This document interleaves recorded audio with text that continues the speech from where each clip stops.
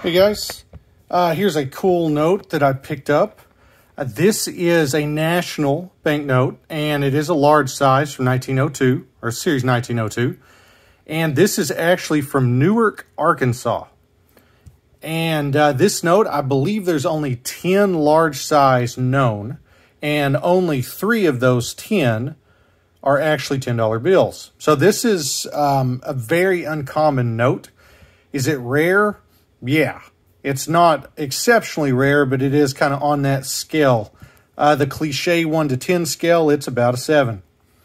So with this national banknote, something unique about them, this is called a plain back. A plain back, you see all this open space out here. That's why it's called a plain back. There's also date backs. The date back will actually have the date. It'll say 1902 right here, or 1882, 1902, that kind of thing. And then there's also value backs as well. And value backs will obviously say $10. Now, with this note, it has William McKinley on it.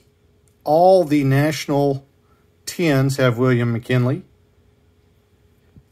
And Newark itself, there's Newarks all over the United States.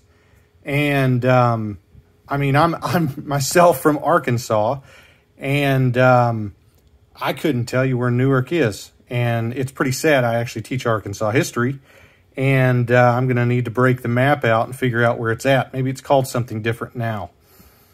But I don't know, that's pretty sad. But anyway, the value on something like this, if you follow heritage and everything, it's probably in the ballpark of about $700 to $800.